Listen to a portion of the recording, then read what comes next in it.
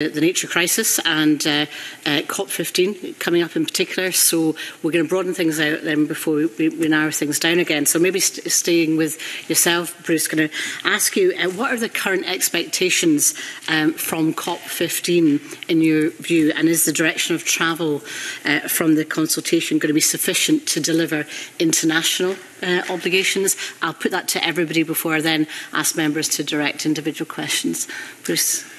Well, we've obviously seen some delays with COP15 due to the COVID situation, which is understandable but frustrating because we are already a significant way into the decade of ecosystem restoration that the UN have set down. So we're starting, from a point of hindrance, and we need to rapidly pick up the pace internationally and in Scotland. We broadly know that from the COP15 process, we want to make sure that the leaders' pledge for nature, which the First Minister in Scotland has signed up to, which is halting the reverse of loss by 2030.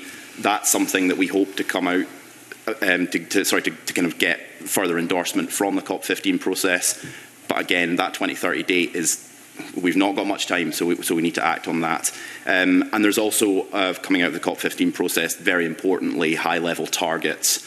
And that is something that I think all the organisations represented here are agreed on, that we need to bring biodiversity up to that level that we have with climate so that people are focusing on targets. I think that's probably most of the things I would want to see out of the COP15 process at the highest level. Mm-hmm. And then obviously I want to see that reflected in how we do things in Scotland. It's linked so much to our aspirations around sustainable development goals, the wellbeing economy, and what was said previously around human rights as well. So it's very important we get that right in Scotland. Yes, and your advice to this Parliament and the committee is really important.